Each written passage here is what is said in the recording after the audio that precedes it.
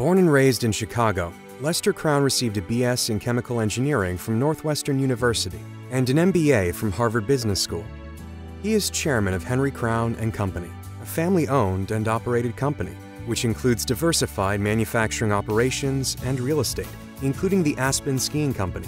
In 1985, through the family's long friendship with the Klutznick family, Lester was approached by Tom Klutznick to join him, Marvin Davis, and Mickey Miller in the purchase of the Aspen Skiing Company.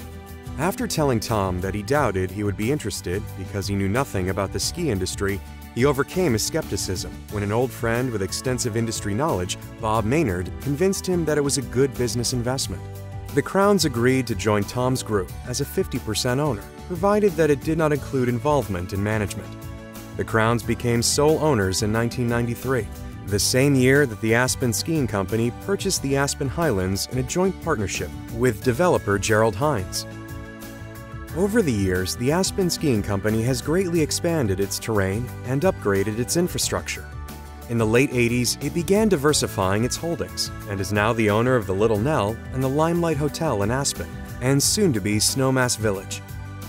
In 2008, in support of its guiding principle of environmental sustainability, the company invested $1 million in Western Colorado's largest solar array, powering a science building at Colorado Rocky Mountain School and sending excess energy into Carbondale's grid.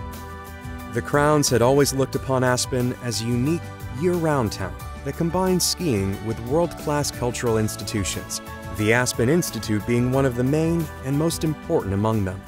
It provided cultural leadership, it provided an attraction in the off-season from skiing, and it drew a totally different collection of people there. And I know Dad felt all of those features were really important to having Aspen be a flourishing, diverse, and year-round town.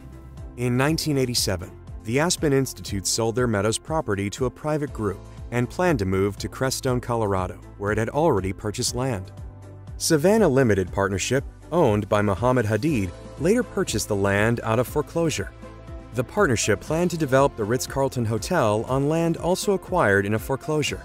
Well, the Aspen Institute really gave to Aspen its cultural base to a great extent, and to have lost it would have been a real negative as far as the town is concerned. A multifaceted deal was struck between the city and the Aspen Institute.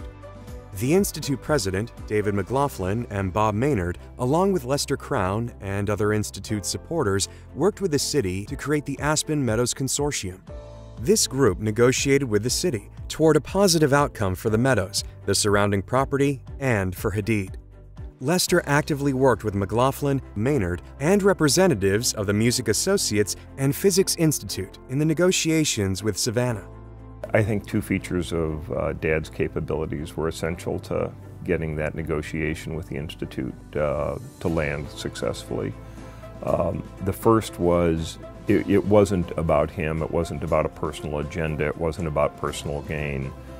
I think he really saw this as an important civic mission. Secondly, part of being a good negotiator is being empathetic. It's understanding what the other side wants, understanding what they want to get out of it. And in this case, people may have been a little bit hardened in where they thought they were headed with their own agendas, and I think he was able to bring everybody to the table and reconcile things and reignite support for the Institute in a way that had been flagging. The successful conclusion was that the city rezoned the Aspen Meadows to allow for the new buildings for the Institute and a limited residential development for Savannah. As part of the Meadows deal, Savannah agreed to donate the Meadows property back to the Aspen Institute. Without the agreement reached by the consortium, the Institute would likely have left Aspen. Lester played a key role in making that agreement happen and keeping the Aspen Institute in Aspen. Concurrently, David McLaughlin, Joan Harris, and Lester Crown formed and led a Meadows campaign to raise $32 million for the music festival and the Aspen Institute. The successful campaign raised money for deferred maintenance and needed capital projects on both campuses. We felt that the only way we could raise the kind of money we were talking about is that if we had a combined campaign and then split the proceeds. We raised the $32 million, we split it, music put up their tent, and the Institute put in living quarters for people that came to the Institute, but primarily it was used originally for the deferred maintenance that had been put aside for a number of years at both organizations. Lester had a dream to establish an enlightened leadership program and believed the Aspen Institute was the perfect organization for it. Thus, the Henry Crown Fellowship Program was born in 1997, named for his father. We always wanted to do some things in my dad's memory, and one of the suggestions in order to honor his memory was to form something called the Henry Crown Fellowship, in which you brought together to Aspen, I say kids because I have to use the term for those that are 25 to 45, who are already very successful, and discuss together with moderators at the Institute the things that they could do to increase their value-based leadership, things they could do for the community and the world around them. There are over 400 alumni, and in every case there are 400 of the most accomplished, able people that you can imagine. So it's been a most successful program, and one that really has honored my dad's memory. I got to know Lester Crown in 2003 when I became a Henry Crown Fellow. Little did I know at that time that I would later come to run the Henry Crown Fellowship Program as managing director, and I would have almost weekly interaction with Lester. He's the type of individual who walks into a room and doesn't walk to the front of the room to look for his reserved seat, but stand and help others find their seat first. In every way, he's been an example to me. This program was so successful that it laid the foundation for the Aspen Global Leadership Network. The AGLN is now a worldwide community of young leaders from business, government, and nonprofits with more than 2,400 fellows from over 50 countries.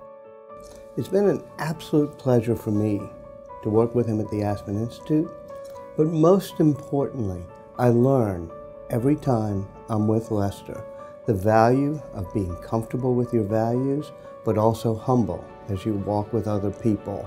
Somebody so great, and yet somebody so caring and kind and humble.